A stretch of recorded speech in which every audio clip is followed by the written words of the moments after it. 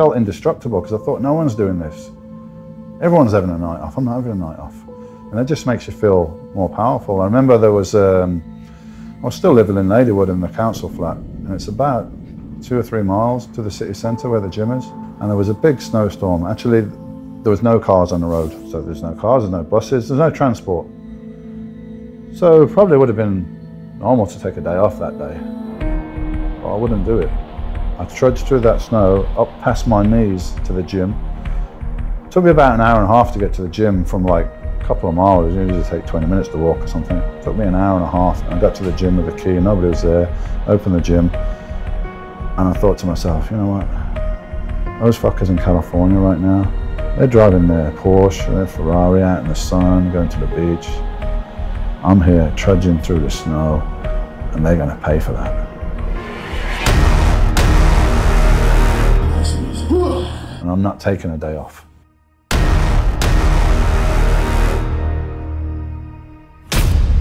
But there's something inside me, I gotta do this.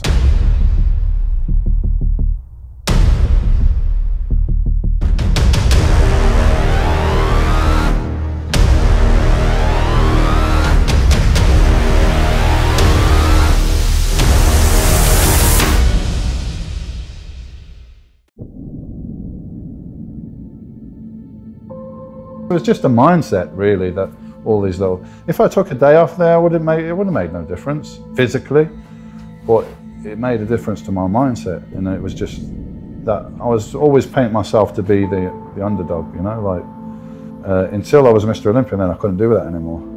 I didn't really change my approach or my attitude, so there would have been a lot of distractions and a lot of pressures of me in the States, and I wanted to keep that, you know, Clubber Lang, Eye of the Tiger, and, you know, I didn't want to get too comfortable. I didn't want to go to events with celebrities and all this kind of stuff.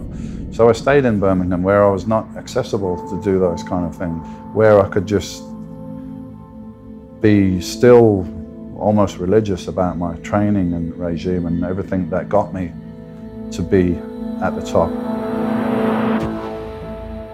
Because there's the dilemma, you know, you do all this hard work to get to the top, and then when you get to the top, you get opportunities to make money, but it's going to take away from your time and dedication that you put in to get there. So it's, a lot of people fall down on that, you know, amateur bodybuilders turn professional and then all of a sudden they're not so good anymore.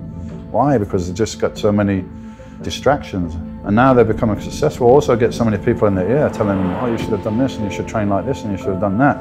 And then they forgot just basic hard work that got them there in the first place, probably. So, you know, the whole shadow mystique, inaccessible guy from across the water, the only monster that only comes out. Every show I went to in America, and I can still speak to the promoters now, 20 years later, they say they've never seen anything like it.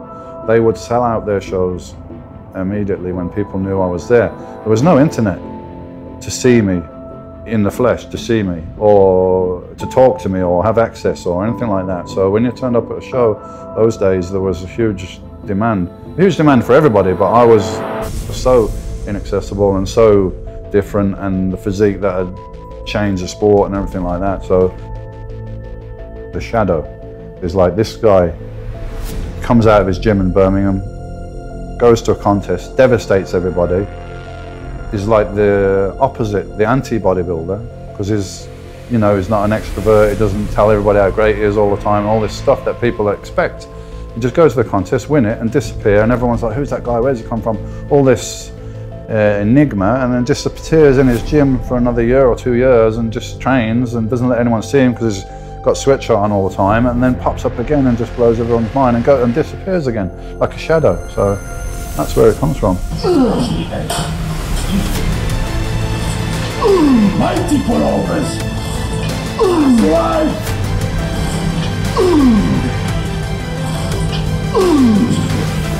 Freeze it in!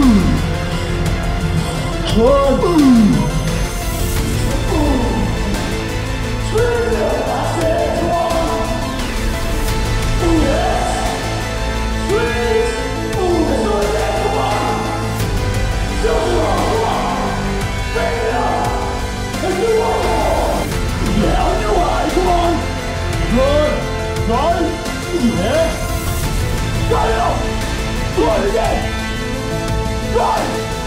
Come on, Snowstorm! Drive it! Bring it up!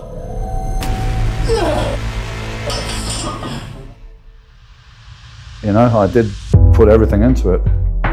Like a tunnel vision that I literally did nothing else. I thought about nothing else. Nobody understood it. What the hell are you doing, and why are you eating like a robot every 2.5 and 3 hours and doing this, and what's this all about, right? I just always had that like tenacity. If I'm doing something, I just do it, and I don't think, wow, that must be hard work, or I don't really think about it, I just do it. And then I come home, I'll be like, literally like this, because you're on a, you know, it's the only sport where you're eating less.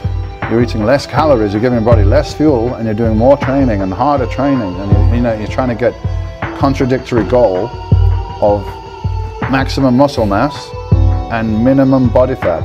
It's totally contradictory, and you're trying to balance that, and it's exhausting. I'm choosing to do this, I'm choosing to put my body through this. I had that, and plus people knew that I had made huge improvements that year. So I had that, and I carried that all the time.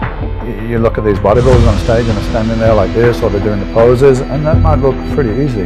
But you are tensing every muscle in your body and holding it in this posture and trying to look like, you know, I don't smile much, obviously, there's no not to smile, but anyway, looking confident, and it's fucking hard work. And if you don't prepare for that, man, and people have told me that, and a good friend of mine, Chris Cormier, who's competing in Mr. Olympia, the later ones, he's like, I couldn't even stand next to you, man. I felt like you had a force field coming off you, like a power, like confidence.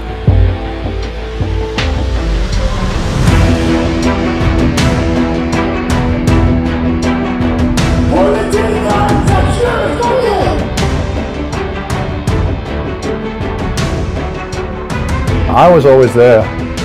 I was always there. Even if I was at the back of the row, I'll be standing there, I'll be holding that posture. I'll be like, I'll do this all fucking day if you want.